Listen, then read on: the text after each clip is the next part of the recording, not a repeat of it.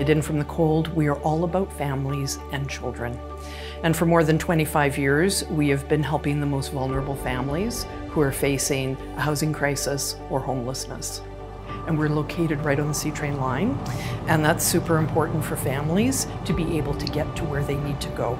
Kids to school, families to activities, and parents to work.